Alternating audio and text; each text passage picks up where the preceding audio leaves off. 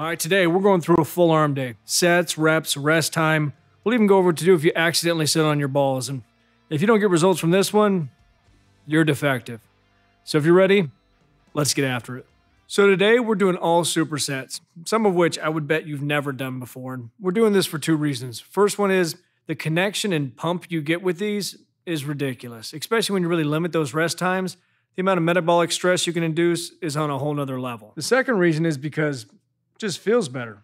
I don't know about you, but I'm at that awkward age in life where I'm no longer the young version of myself that didn't need an alarm clock. My dick would wake me up. I'd skip to the gym, do whatever the hell I wanted with no repercussions, no joint pain. I'd have a friend throw a medicine ball at me as I did crunches, and then I'd skip home. Now, if somebody threw a medicine ball at me, I'd puncture a lung and I'd shit liquid for a week. But I'm also not at that place where I get special treatment, like discounts at the grocery store or being able to get naked in public and pretend like I'm senile so I don't get in trouble. I'm at that spot where after a long night's rest, I feel worse.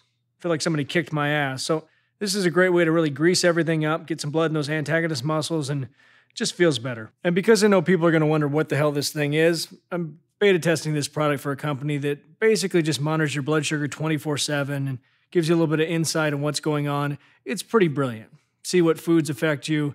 And I didn't think there was really any downside until I was at the gym today and some kid ran up all excited. "Oh my God, you're just like me," pulled up his shirt and had an insulin pump.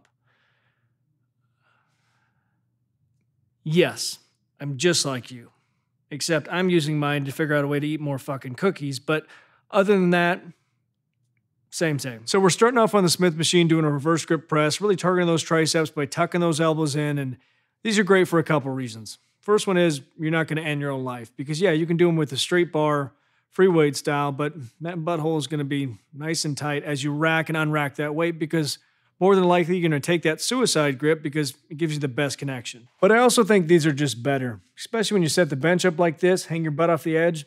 Really allows you to adjust the angle of your body and find what really lights those triceps up. From there, just take a little weight off, hop to the other side, and go right into Smith drag curls. And I would just do a couple reps leaning forward, a couple leaning back, just to see what hurts you the most. And there is no rest in between. However long it takes you to take the weight on and off, that's it. That's right back to the pain.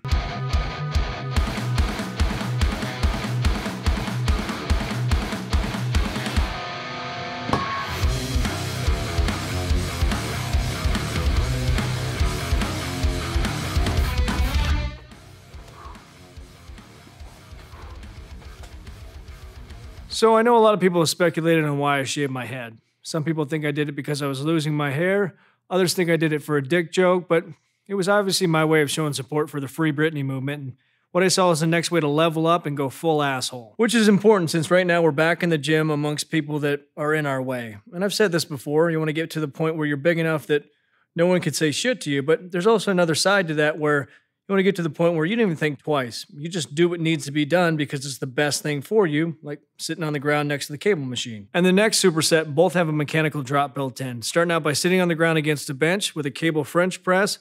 As you start to fail, you lean back, get a little loose of that form, right into a cable skull crusher. Well, fuck, did my armpit sweat go up? From there, take a seat, lean back at a 45-degree angle, go all the way down till you touch those legs, and then fire it up. Once you fail, we're going to go right into one of my favorite partial movements that I love to do on a machine curl, but we can mimic the same thing on here by using those knees to stop us, really just shorten that range of motion, cut it in half, and force out whatever dignity you have left.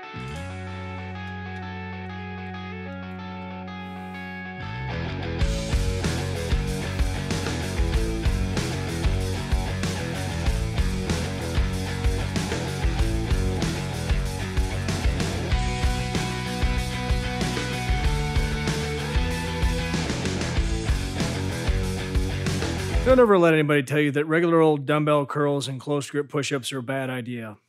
Unless you're doing 10 sets of each with no rest in between, then it's a real fucking stupid idea. And that's what we're doing. You're going to tuck those elbows into your stomach, lean slightly forward, and push it to failure each time. And then you're going to take those pieces of shit with you to the floor and do whatever variation you connect with most. Either slightly pronate those hands, neutral grip, or even a little bit of a supination. You'll know. Trust me, you'll know.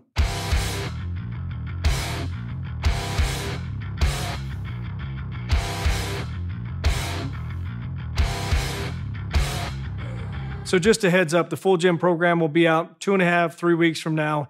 And if you took the garage program, you'll get access to it first. And if you didn't, It's 20 bucks and it's kind of like this. We kick your ass, but with shit you have around the house. Dumbbells, barbell, squat rack. If you have that, you can do it. And if you haven't seen this video yet, you're gonna wanna watch it because it'll help you fix some of the mistakes you might be making on arm day. And this one will help you with your diet, but most importantly, subscribe, hit that notification bell, and get after it, get growing. Talk to you soon.